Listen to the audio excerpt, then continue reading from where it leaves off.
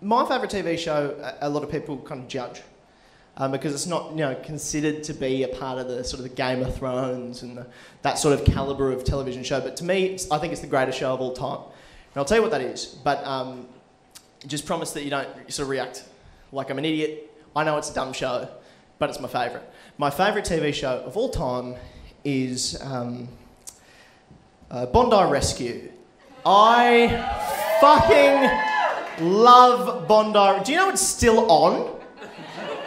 It's getting to the point where I'm starting to think that cockroaches and Bondi Rescue are the only things that will survive the apocalypse. And I'm fine with that, baby. Just 3 rescue boards in Osher-Gunsberg emerging from the ashes, and I love that. I love Bondi Rescue so much. I started watching it, ironically. It popped up in my YouTube feed, and it was a full episode, and I was like, oh, this will be dumb, and I was hooked.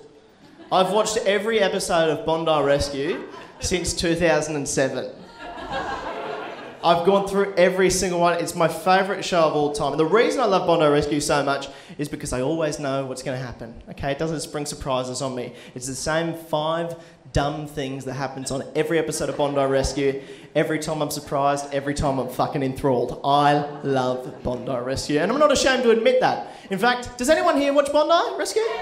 Oh, really? Great. Okay, well, you guys will kind of be my barometer for whether or not this is true.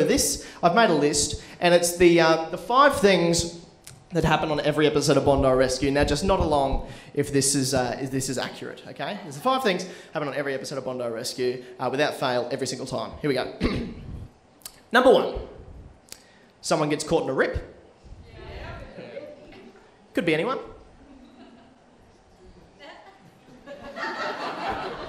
From anywhere. Any continent? Any type of person, of course. Anyone. No, so anyone can. No, they can. It could happen, hypothetically. Any type of person. I'm not saying a single type of person gets caught in a rip, but I'm saying anyone can get caught in a rip, because it's very dangerous rip. And, we all know, but yeah, anyone can.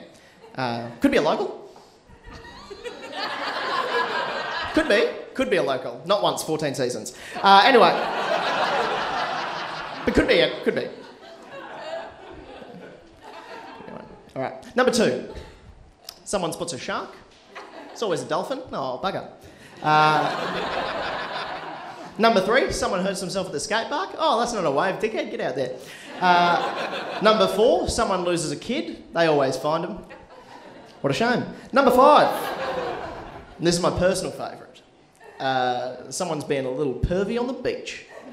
And that's good.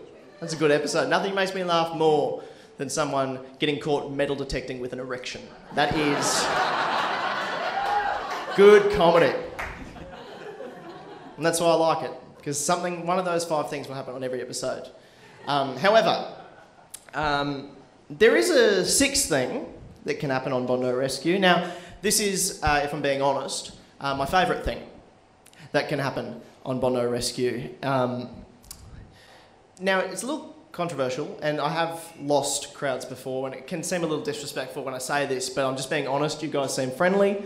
You're all friendly faces, so I'm just going to come out and say it. My favourite thing that can happen on Bondi Rescue is when someone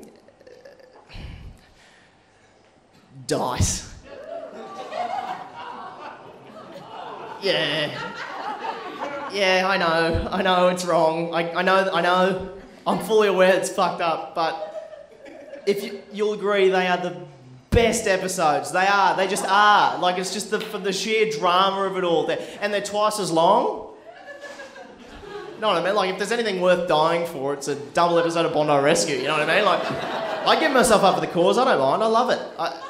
And I love those episodes, but it's hard because, you want the suspense of not knowing, are they going to live, are they going to die, are they going to live, are they going to die, but, like at the start, straight away, because in that little teaser, right before Thirsty Merc comes in and starts singing that absolute belter of a tune, they get out to them on the rescue board, and they've got this phenomena that I like to call a blurry face.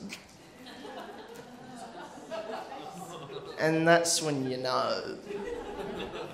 You know what I mean? Like, it's pretty hard to sign a consent form when you're floating face down into the afterlife. You know what I mean? Like, it's pretty obvious what's going to happen, but still I try to pretend, what it's going to be? And I tuck myself in and I go, she's fucking dead. She's going to fucking die for sure.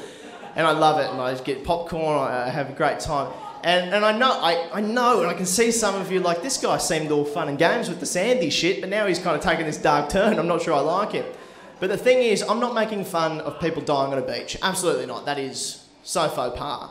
But what I will make fun of is how surfer dudes deal with tragedy.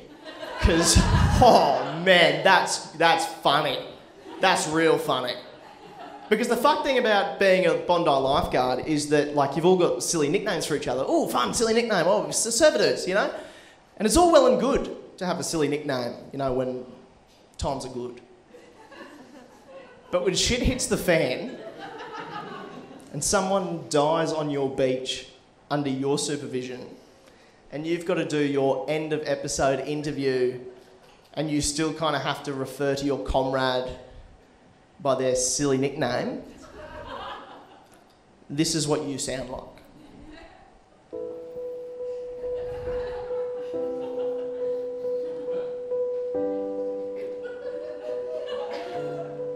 You know, we come to this beach every day. And ultimately it's our job to make sure everyone gets home safe. And when that doesn't happen, you know, it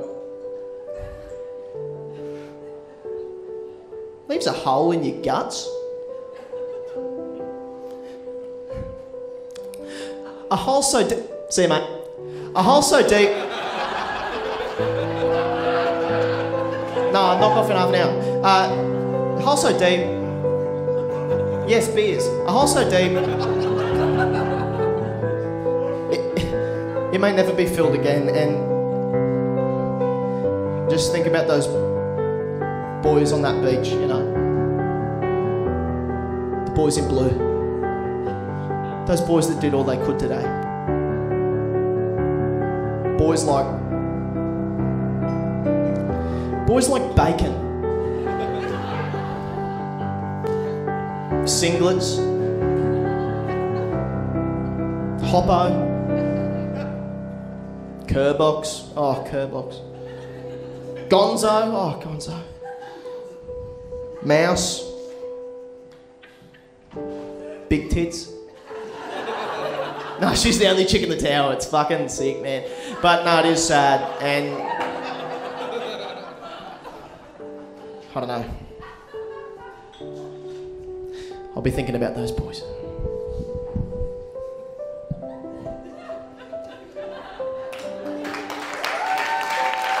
Take me back to the Next week, tourists are being sucked out to sea. Yeah, mate, the hand's gone up. Get out there, now. A dark figure looms beneath the ocean's surface. Get out of the water, now! A skateboarder has injured himself at the skate park. Yeah, no, I dropped in. I felt the twist straight away. I knew, yeah, no, it's fucked. A missing child. Beth! Beth! And what's that man doing with that camera? I don't know what happened. I got caught in a rip. Next thing you know, I'm in the woman's toilet. Split. To be seen next time on Bondi Rescue. And that's my favourite thing in the world.